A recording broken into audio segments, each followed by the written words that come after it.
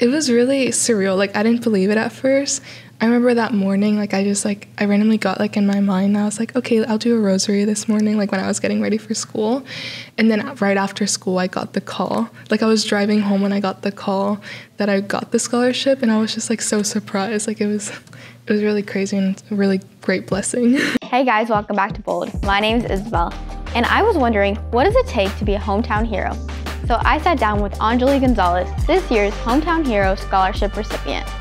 We talked about the problem that she identified in her community and the project that she proposed in order to help solve this problem. We also talk about how her nursing major applies to her project. But before we get started, make sure to like and subscribe. Check us out on Instagram and YouTube at Mac Studios UST to stay in the loop and get a behind-the-scenes sneak peek at everything that we're working on. Now, let's jump into this episode of Bold with Anjali.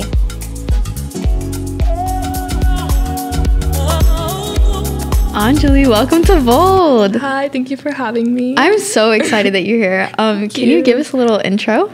Okay, my name is Anjali Gonzalez. I'm the Hometown Hero Scholarship winner, and I'm a freshman nursing major. Yes. Oh my gosh, and let's talk about how we met. Yes. You're my freshman symposium mentor. I love having you on my freshman symposium class. You. And whenever I heard that you were the Hometown Hero, I was like, oh my gosh, I need her to be on Bold. So let's start from the beginning. How did you end up at UST? I always heard about UST because my mom actually graduated from here, and then my sister comes here and my cousin also comes here, so it was always in the back of my mind to apply to UST or go to UST. And then my mom would bring us to campus whenever we were younger. So, and then our college shirts, the college shirt days at for Spirit Week, I would always wear the St. Thomas one, so it was just always in the back of my mind. That's so cute. Oh my gosh, that's so fun. And so when your mom would bring you to these events, were you like, oh my gosh, I want to go to UST, I could see myself here? I really liked how small it was, and I think that's an important factor. And it feels homey. It's really peaceful walking around. I really like the campus. Yeah, I definitely agree. And talk about you being hometown hero. Yes. That's awesome. Congratulations. Thank you. Tell me about what that scholarship is. So the Hometown Hero Scholarship, they asked us to come up with a solution for a problem that we see in our community. So I'm from the north side area of Houston, and a problem that I saw was that I would always see clothing drives, food drives, or even medical clinics coming to areas to give checkups to the people. But I never saw anything helping mothers who need baby products such as diapers, formula. My idea was to have a drive for those mothers who need these products at a lower cost or even for free. Whoa, that's so cool. Thank you. So you proposed this idea and then got the scholarship. I did. Congratulations. Thank you. And how did it feel to win the scholarship?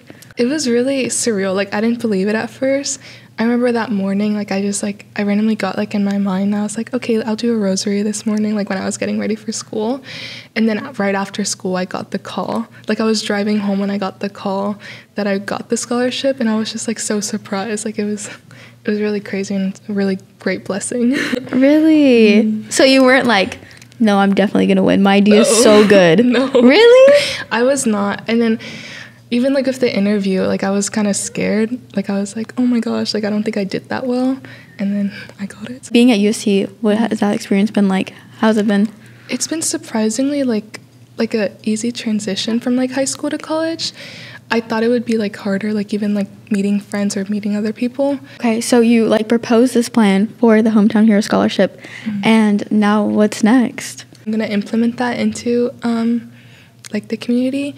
So I have to look for locations to have the drive. Also distributors or donators who would want to help us out getting all these products, and assemble a team to help coordinate everything and make sure everything's going well. All right, so now we're gonna go to C-Ship, but Edgardo's gonna do the remote, not me.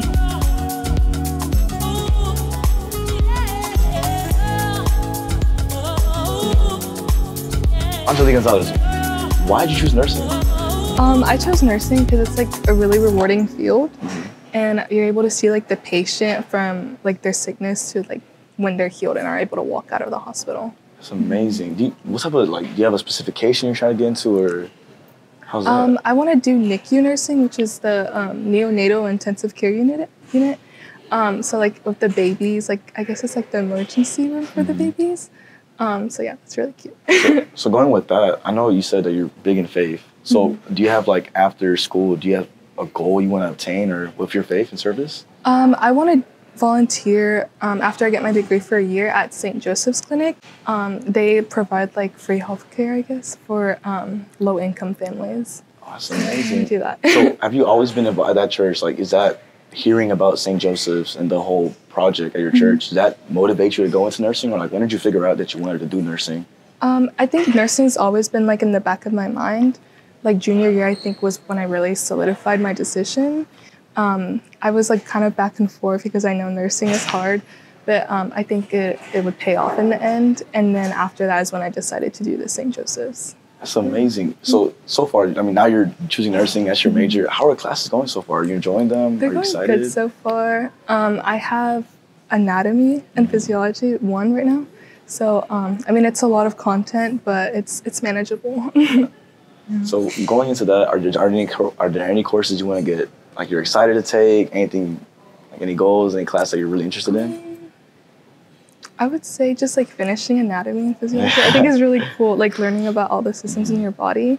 I know it's hard, but I think it's cool, like when you actually start to think about it, like how everything works together. That's amazing. So I'm so glad to hear that you're doing nursing and you're striving for it. Thank you so much for giving us a little brief. And we're gonna head back to the studio with Isabel.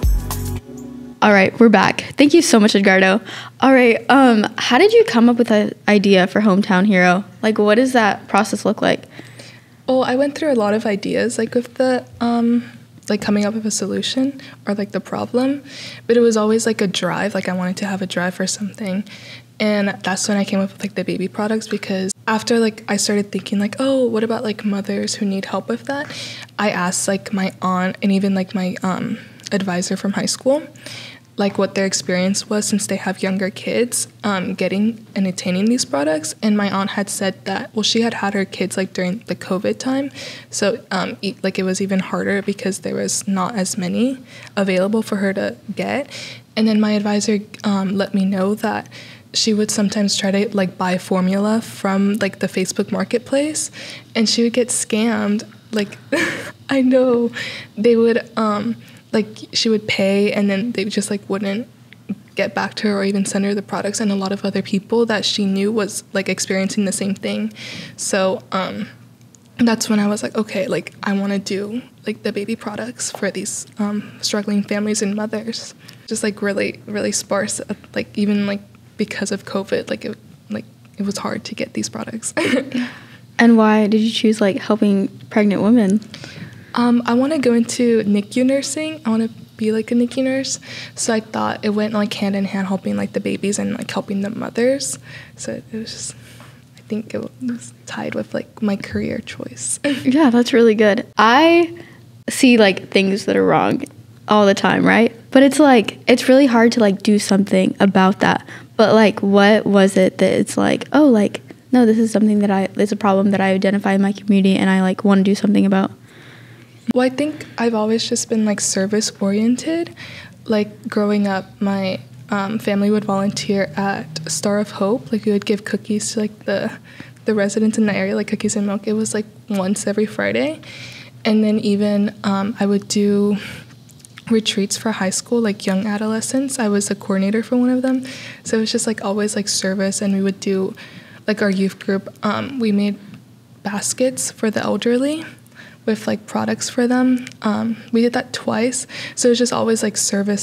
So I think it's just really like rewarding, and it's good to give back to the community. Yeah, absolutely. And then similarly, why do you think it's important to give back to our community? Mm-hmm.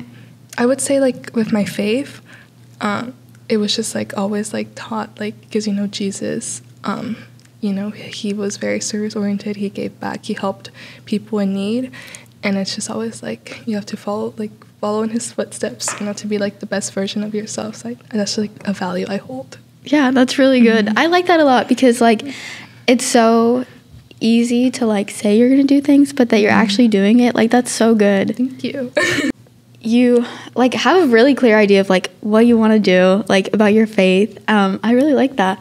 But have you always been this way, or has there been like a change of like you figuring out what you want to do? Like my family, we're like a really close-knit family, so like my sister, me, and my 2 other cousins, we would like do like the same things growing up, like same elementary school, same middle school, same high school.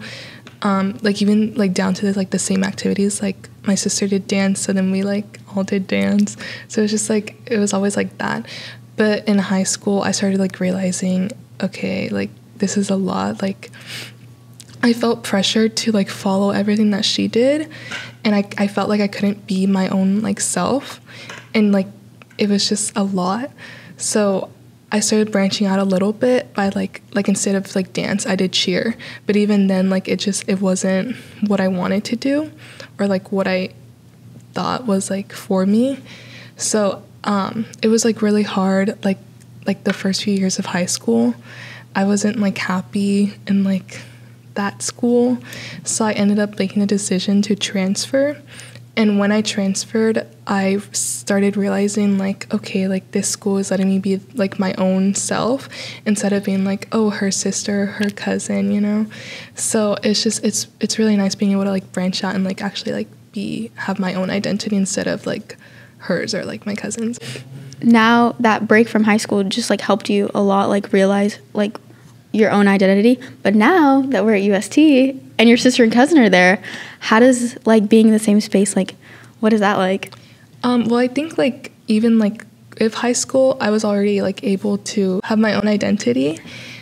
So by doing that already, like I already broke off. So now being back in the same space, it's not like as much pressure as it was like in high school, because like I already did my own thing, and then we even have like different majors, so it's not like we're studying the same thing. So like you broke out of that cycle, and now you're not going back to that cycle. You can like keep doing what you were doing before. Right. Yes, that's so good. I'm so glad. Do you have any advice for people who like they see this problem that they want to fix, but they don't know how to? They don't know where to start. I would say like even if you don't know where to start talking to other people about it, because someone else might have like the same concern, and from there y'all can start brainstorming for like a possible solution, and hopefully something can happen. Yeah, absolutely. And what are the next steps for your project? Like that's so exciting. Like you're actually gonna do it? I am. I want to assemble the team first, so if anybody's interested in joining, feel free to reach out. If you see me around campus, talk to me about it, and we can come up with ideas like on where to have it, how to get all the products, and yeah. That's so exciting. I'm so excited to like see this like come to life. Thank you. Thanks so much for being on Bold. Thanks for having me. Thanks so much for watching, guys. Stay bold, my friends.